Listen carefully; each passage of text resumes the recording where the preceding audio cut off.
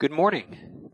This is the latest smoke impacts briefing, Thursday, August 26th in the morning from the National Weather Service Weather Forecast Office in Medford, Oregon.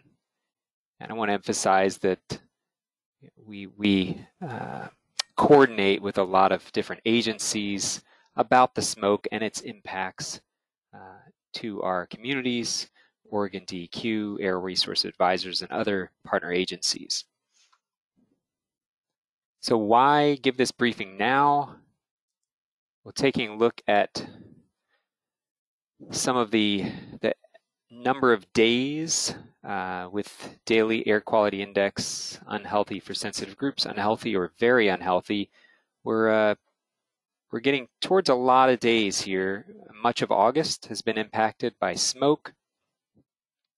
And you can see the Jackson County kind of graph there, mainly early August, about August 3rd, started to see some impacts from smoke from area wildfires and really continuing into current time.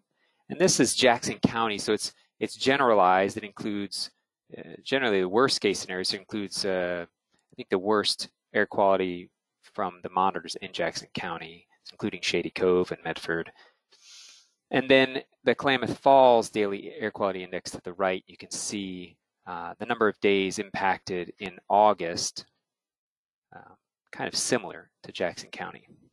So a lot of impacts from the smoke and poor air quality. So I thought we'd kind of give you an idea on what the current situation is, where the smoke's coming from, and any indication of what's it going to look like next few days. So we're going to take a look now at some of the fires in the area. And here's a map showing current air quality index and the fires.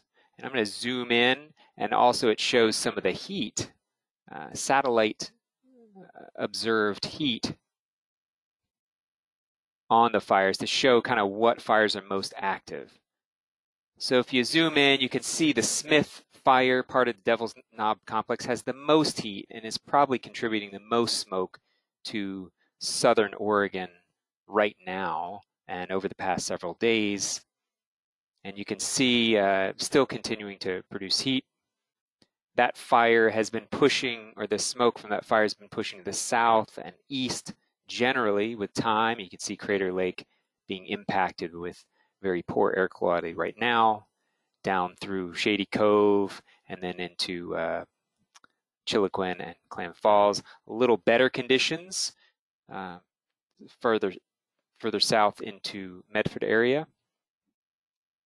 So those are fires in southern Oregon, the main ones that are impacting us with smoke. And then as we head in towards Siskiyou County, you can see several fires have significant heat on them right now, observed from satellite, including the McCash in western Siskiyou, the River Complex, and in the Antelope in eastern Siskiyou.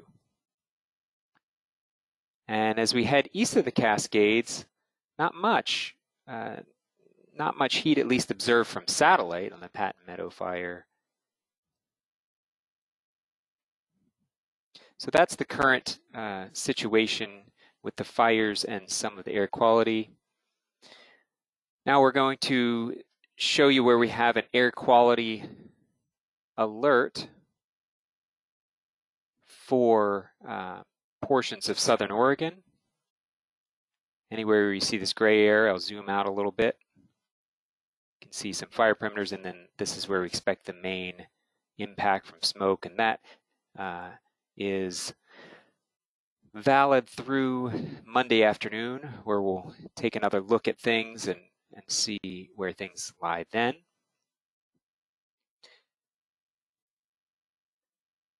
Now we'll get into briefly the, I want to show you, if you go to weather.gov/MFR or Medford, you go down, you'll see a weather story typically addressing some of the smoke impacts.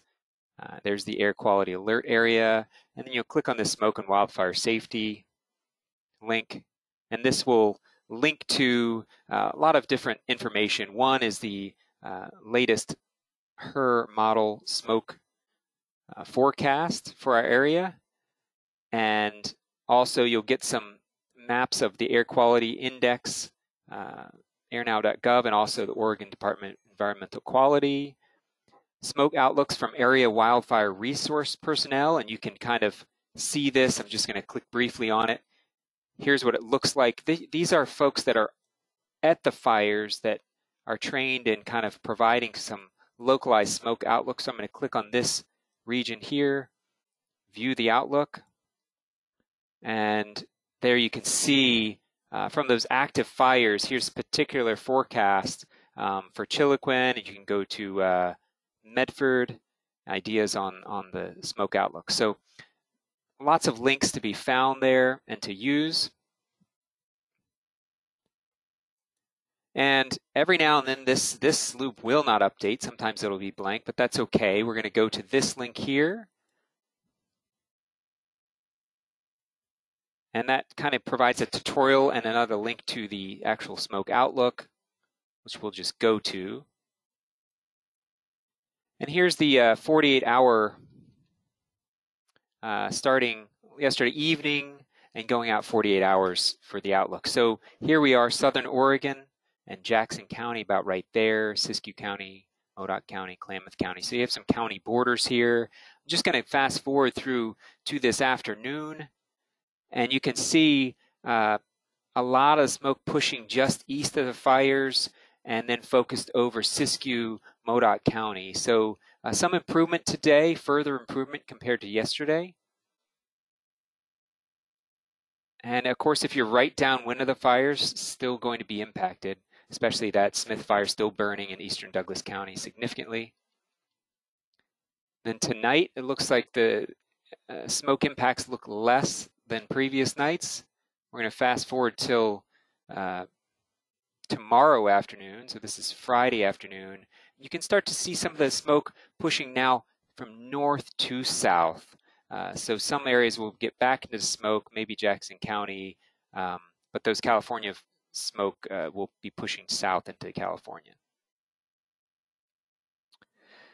And there you go. That's for tomorrow evening. All right, so I'm going to go back to kind of the main points here. What are the main ideas here? I want to emphasize when I say west or westerly winds, that means wind is coming from the west. That's how we speak about it in weather forecasting. So west winds and a weak disturbance will help clean the air away from the wildfire. So the air will be clean when you're speaking at distance from wildfires through early Friday. And again, that's even better generally conditions compared to yesterday. Winds are going to shift to northerly late Friday. That means the winds are going to be from north to south, and areas south of the fires will again be impacted by smoke. This could continue through the weekend at least, and the weekend's going to be warming and drying, so perhaps a little more fire activity this weekend. And then another cool front moves through Sunday.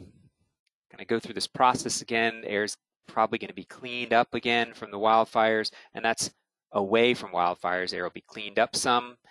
Winds will shift to westerly again, and that pattern looks to continue to Monday or Tuesday. Just some helpful hints for the smoke.